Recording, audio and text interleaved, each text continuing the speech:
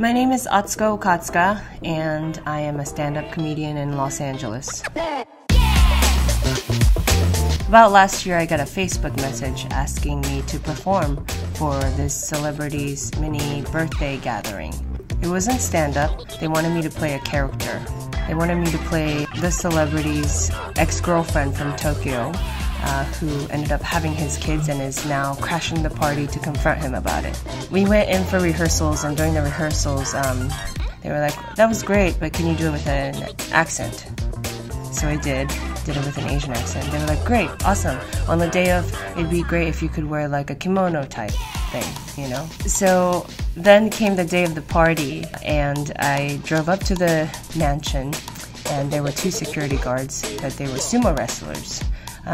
Very legit looking sumo wrestlers. I was quite impressed, actually. I was like, oh, this is a new kind of security. Went in and came geisha dance performers. I was like, oh, okay, this seems like there's a theme going on. But then it was too late, and I was told it was my turn to go and, you know, make a scene. So as I was walking towards the dinner table of the celebrity, I was passing all these waiters, long legs, tall, thin, model-like waiters, but white, dressed in kimonos and hair up in like geisha-like fashion, white powdered faces, red lipstick, eyeliner to make their eyes look small.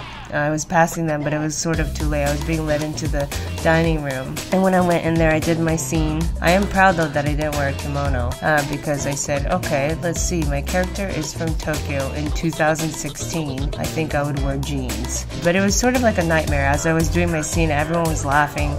In my head, I just remember seeing teeth, you know, teeth and red lips.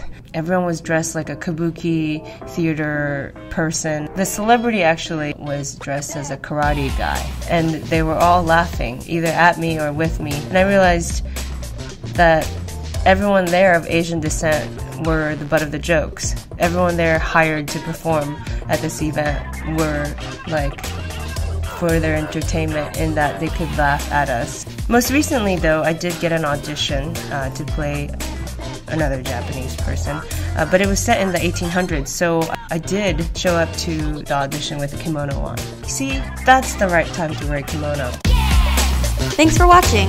If you'd like to hear more stories about race in America, please feel free to like and subscribe to Snarled, and also check out Ethnically Ambiguous with Shireen and Anna.